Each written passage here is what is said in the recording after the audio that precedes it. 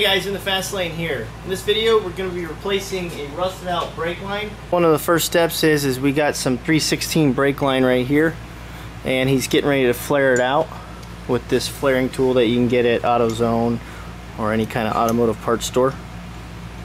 So you just slide it in this vise, clamp it down, and then he's going to tighten the top part, and it'll give a nice little flare on it.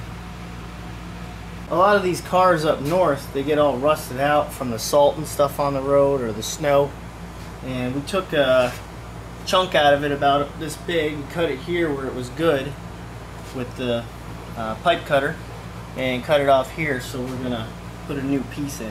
So we're gonna use a flare union, and he didn't flare the other side, and as you can see, it's going to be flare too.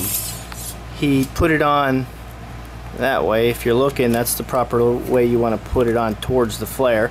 So now he's going to get the other one put on the bottom, and then we're going to finally flare the end. You don't want to flare both ends or you won't be able to get the unions on. Okay, so those two pieces weren't the unions, but this is the part that joins them together. This would be called the union right here. Yeah. So now he's putting it on to the tip right here. And if you notice, you move your hand real quick, you can see how he put them on here, because the other side's not flared yet, so you have to put this one facing that way and this one facing the flare that you first put on. Acts as a stopper. So now he's getting ready to flare the bottom, the second one, so it'll lock those two threads and unions in. So he just slides it up to the 3/16. Tightens it up, and then he'll be putting the flaring tool on there. So just tighten that down until it pretty much stops, and once it stops, then that created the flare. This one's gonna be a little more trickier, but it's pretty much the same concept as the last one we just did, but except it's on the vehicle.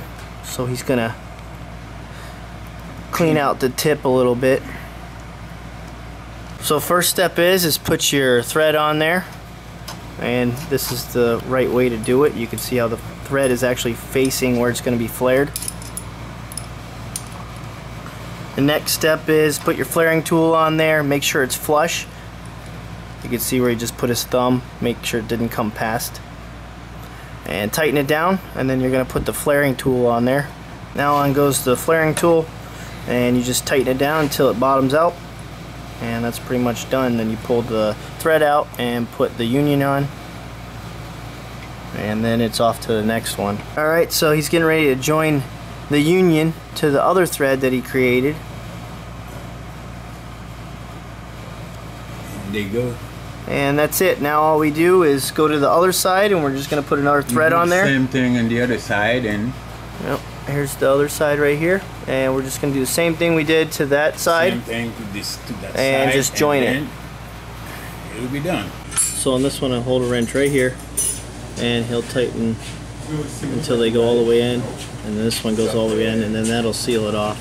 Pretty much all you do now is just crack this bleeder valve right here. It's dripping. It's on the back.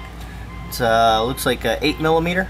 Just back it up and just let it drip down in the pan. Do that to that one and the other one. And up front, I'll show you here in a second on the reservoir. Now I just filled it up with some .3 brake fluid, and you put it right in this reservoir right here.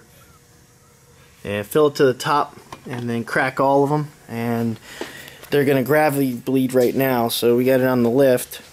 I'll just let it drain out. You can get a pan or whatever. A lot of people do it either gravity, or they get a pump and hook a little vacuum line up to there and pump it out. But gravity works just as good.